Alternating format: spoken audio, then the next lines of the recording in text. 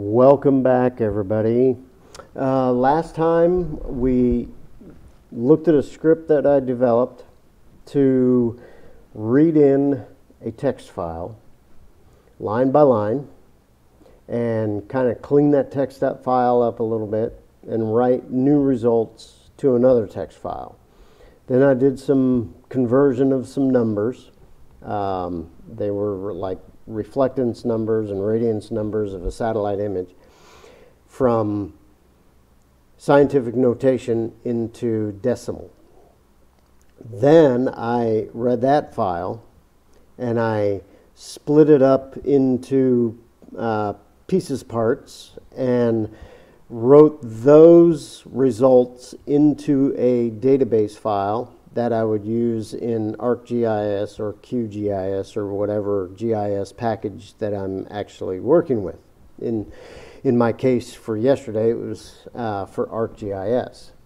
All right, so here's the code that we kind of developed yesterday that I put in the description of the video as well for you to take a look at.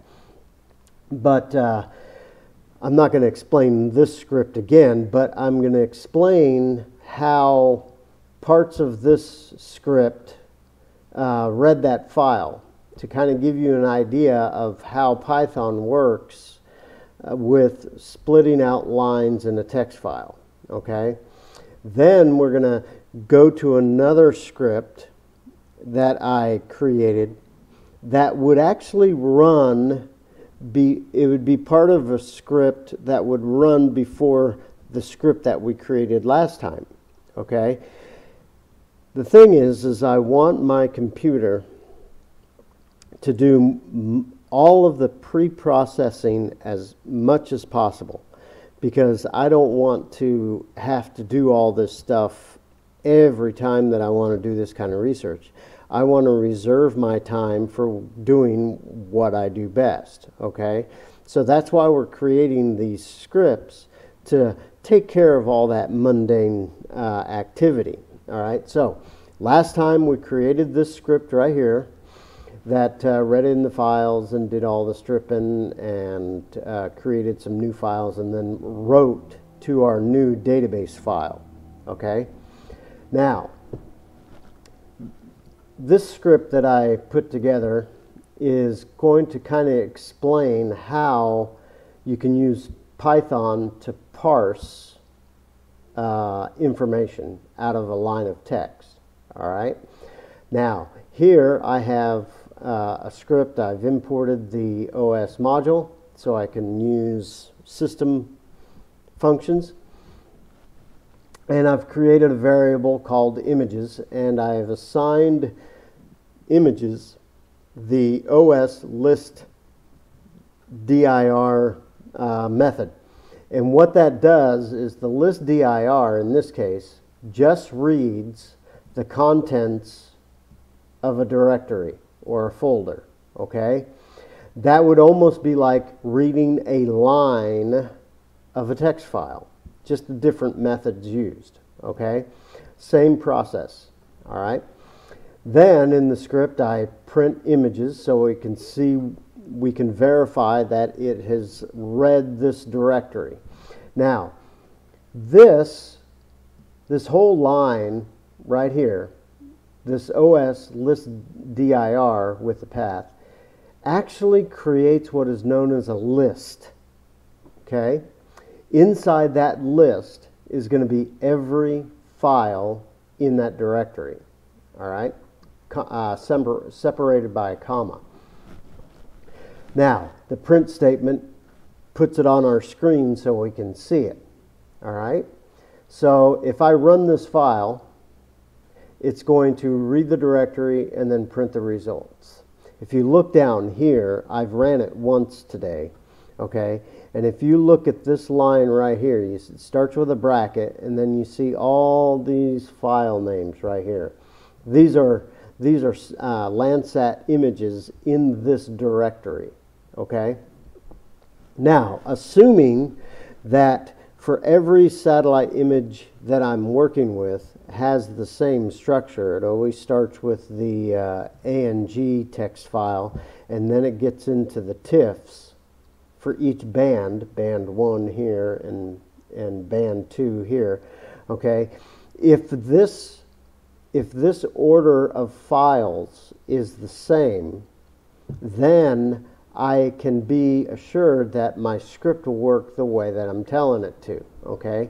And 99.9% of the time, this is the structure. Once you download an image from the USGS, this is how they come in, all right? They're always in the same order. The only difference is the root of the file. Now, this part of the file is always the same. This right here is the path and row of the satellite image. And these are the acquisition and processing dates of the image. These items right here are always the same. And then the last few characters, it's either going to be a text file or it's going to be a TIFF. All right. Now, what I'm doing here is I print the images, which is this line right here in the results, okay, and it creates this list. And a list is inside of these square brackets, all right, and so if I go all the way to the right, you'll see that it ends with the square bracket as well. If you remember yesterday, I was talking about a meta file, which is the metadata file for the image. This is what the file looks like in real life, not that my test meta file, okay? This is what the actual Landsat file looks like, all right? And this is what I'm interested in stripping out and cleaning up, is this file, right? Okay, but the root of the file is always the same for an image. It's always at least this much. Okay, the ending is different. All right, so what we've done in this script up here is, let's go ahead and run it again so you can see how it runs. I'm going to run this file, and it's going to pretty quick. All right, so it read that directory and wrote some information. These next lines, where I'm creating some new variables, imBase, acYear, month, day, path, and row. These are new variables, and in the for the variables, I am using this list, and I'm using indexes in that list. Okay, an index, a list, for every item in a list, it has a number place for the index. Now, indexes start at 0. So the very first thing in the list would be index 0. So this, if you look down here in the results, this ang.txt file is index 0. Then we have this comma, and then we come over here to the next item, which is the TIFF. And this is index 1, and then this is index 2, all right? So imBase, or what I'm saying, image base, is equal to the second location index of the images list. So it's actually looking at this portion of the list, okay? The first is 0. This is index 1.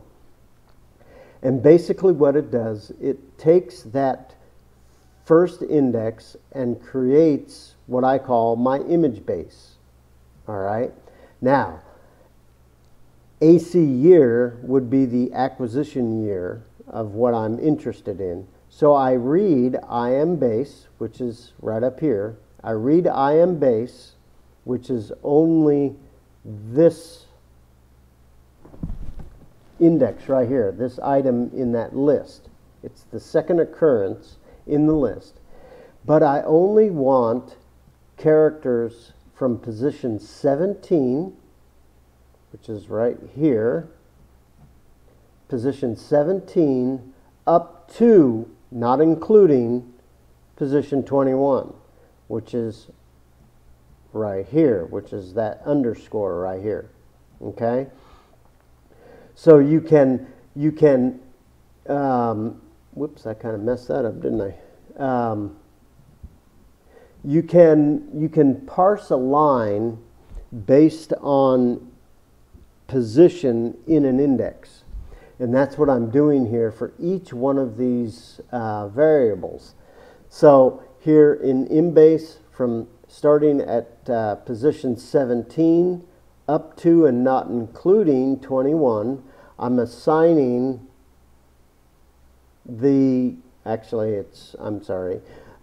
it's actually the first 4 places. It's not up to here, okay? 17 up to 21, which is the 2019, and I'm assigning that to year. Then I'm taking the next 2 places, right here, the 10, and which is position 21 up into and not including 23, and so on and so forth. Okay, so I'm parsing out the index position of each character in this file name, and I'm assigning them a variable. Then the next part is I'm just testing to make sure, because the band numbers, if you look down here, this if statement, if you look down to this B1, okay, that's band 1. But in my file, I have a band 10 and an 11, okay, and it just adds the digit. It doesn't pad a 0 in front of the single digit numbers. So this changes to an extra digit or an extra character when it gets to band 10 and 11. So basically this line right here is I'm testing if position 43 happens to be a period, which it is in this particular case, then my band number is only 1 character long. And then print me out single digit band. But if position 42 is not a period, that means band 10 is in place or band 11 is in place, and I have a double digit and I need some extra space. I want more characters for this particular band number, right? And then the last portion is I am just printing out all the things that I called or created in this list.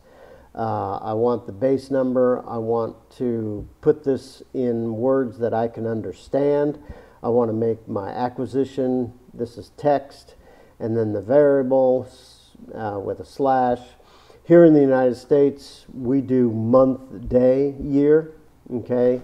Everybody else in the world probably does day, month, year. We do month, day, year. All right, and that's what it is printing out in the last line of this code right here. It takes the base, acquired on a certain date. I've just flipped some of these around to make them easier to read, and specified out that it's path 46, row 28, and then this is band number 1, which reads this last character in. All right, so that's what parsing out a line in a text file can do for you. You can rearrange your information out of a line of text and make it more user-friendly to read.